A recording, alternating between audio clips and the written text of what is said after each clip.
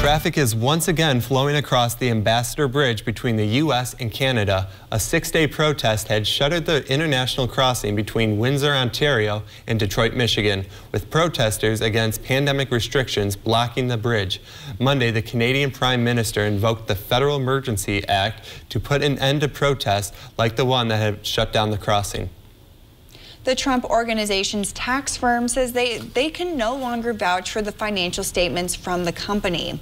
According to a letter sent from tax firm Mazars USA, the statements of financial condition for the former president's company from June 2011 to June 2020 can no longer be relied upon. The letter also says that their decision was based in part upon the filings made by the Attorney General Letitia James' office and by findings discovered through the accounting firm's own investigation and information received from internal and external sources. The company had prepared Trump's income tax returns and financial statements for years. James's office is seeking to question the former president and 2 of his children as part of the investigation into whether he falsely represented his financial conditions while seeking loans or to limit his tax liability. The separation from the accounting firm means that the Trump Organization may have to get new financial statements, which could complicate its ability to secure loans. The prosecution has rested in the federal civil rights case against 3 former Minneapolis police officers in George Floyd's death. Thomas Lane J., Alexander King, and Tu Tao are charged with deprivation of rights under color of law for allegedly failing to give Floyd medical aid in May 2020. That's when Derek Chauvin knelt on Floyd's neck. Tao and King are also charged with failing to intervene in Chauvin's use of unreasonable force. They have pleaded not guilty. Over the course of 13 days, prosecutors called more than 20 witnesses. One of them was Darnella Frazier, who recorded the cell phone video of Floyd's death. She said she heard Floyd repeatedly saying he couldn't breathe before slowly becoming unresponsive. Several medical experts testified that Floyd could have survived if officers rendered medical care. Defense attorneys for the former officers are expected to present their case on Tuesday.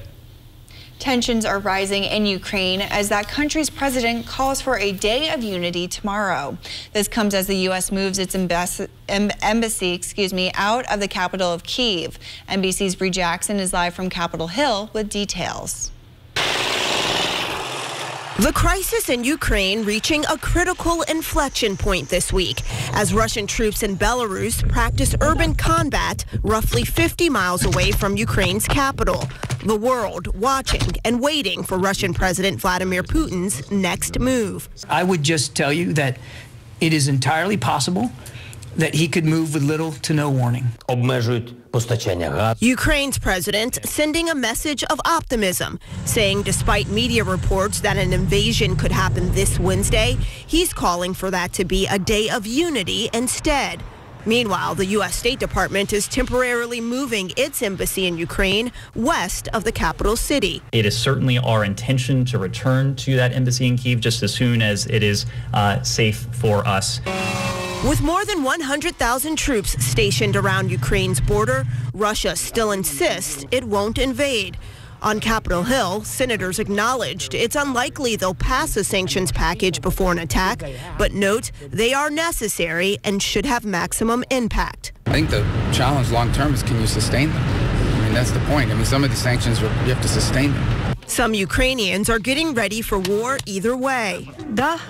Yes, if Putin comes, I should be able to shoot, she says. People here in the U.S. worry about loved ones overseas. She was in Kyiv recently, and she just went west because she fears, the consequence, what's going to happen. Families praying for peace.